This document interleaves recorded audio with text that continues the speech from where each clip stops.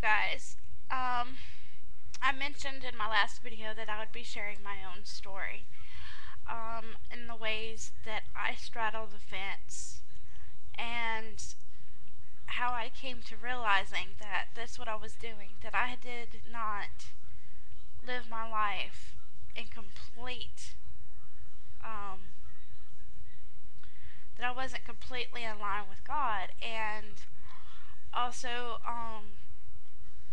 why I feel like until just before I even met my husband, um, that I was not really loving God with all of my heart, mind, body, and soul, as the Bible tells us to do.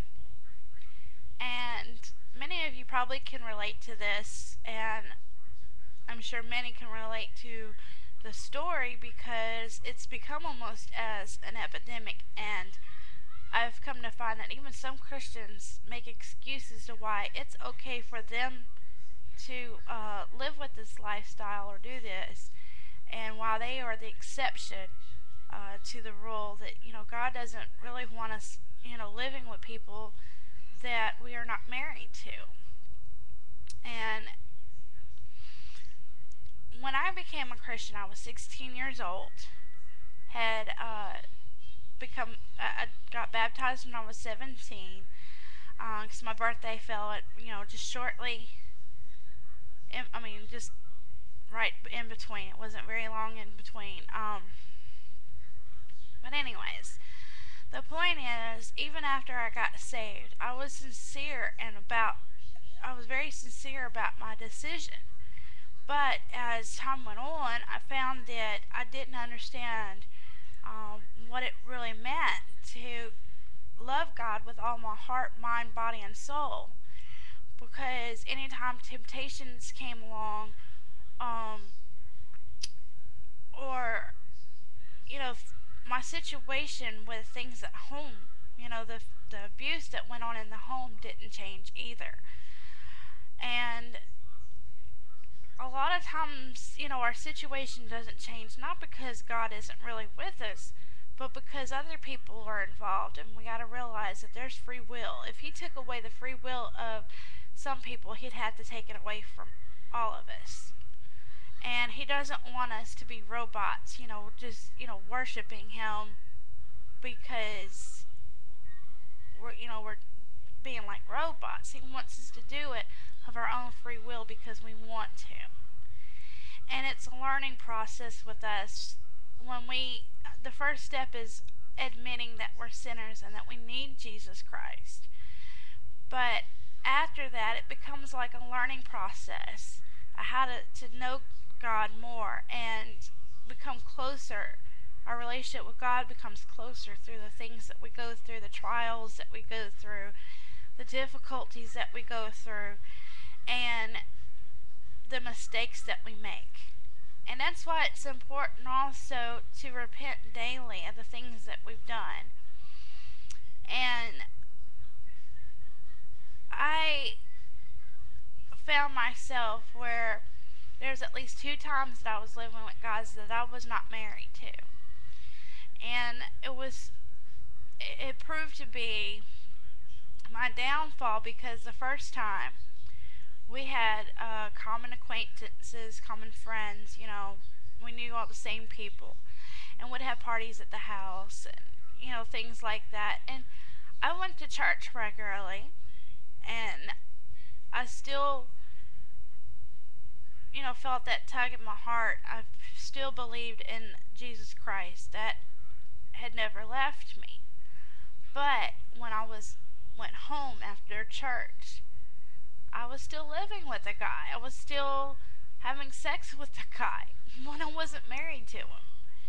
And I ended up finding myself with my heart broken. And granted, this guy was kind of using me, as it turned out, because he wasn't working. I was. I was supporting the both of us. And in the end, he still had feelings for my best friend, his ex-girlfriend. And he at least was honest enough with me to tell me, hey, look, I can't stay with you when I still have feelings for her. And it was hard, but you can't just assume, well, it's different for me because we really love each other, and no, it's still a sin. And God considers it a sin because we're not in that bond of marriage, and he's trying to protect us from getting hurt, because I have a long history of bad relationships, and looking to guys to fulfill where I was lacking, where I felt empty, like there was something missing, and I was trying to fill it, thinking guys were gonna fill that empty space that I had in my heart, and needing love and needing acceptance. And so I fell for every guy that gave me the littlest bit of attention and made me feel good about myself for even a little while. And it was just easier to believe that we were going to be together forever, so why not live together? And I fell into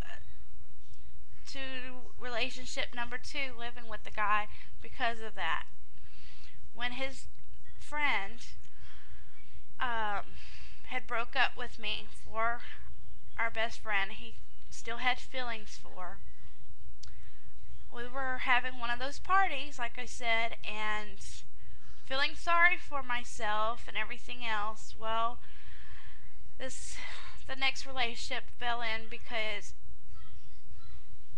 he started giving me the attention that I needed. He felt sorry for me. He, in a way, was there for me when I needed him. And eventually he moved in with us. Now, his friend was still living there with me, but we were not in a relationship. We were not, involved in having sex or anything like that. So I ended up living with 2 guys. But the one guy that I was actually became in a relationship with in the second time, we had a lot of problems with the landlord, as it turned out. We got kicked out, and then I had to go live with his mother and them for a while. And just really, we weren't on our own 2 feet anymore. And then we ended up renting a place together that we barely could even afford by ourselves. I mean, I was working, he was working, but in the end, we couldn't continue paying for the place. There was a lot of drama going on, and we had to have roommates, and the drama was because of the roommates. I mean, there was just problem after problem after problem, and I have to say that it was the result. I mean, there was other things involved in everything, but it was a result. My problems that I had were a result of the fact that I had not given my everything to God and my relationship to God. I was wishy-washy with Him. And though I went to church, it wasn't enough. It was about my relationship with God. It wasn't 100% like it ought to have been. And I found myself not being able to handle the situations that I needed to because I wasn't allowing God to help me. I was trying to do it on my own. And so when we don't feel God's presence, we have to look at ourselves. We have to look at the decisions that we're making. Are we really giving everything to God? Or do we only think we are? Is there something else in our life that we haven't given over to God? Is it our relationships with our friends, with men and women? Is there anything else? Because later, after I got away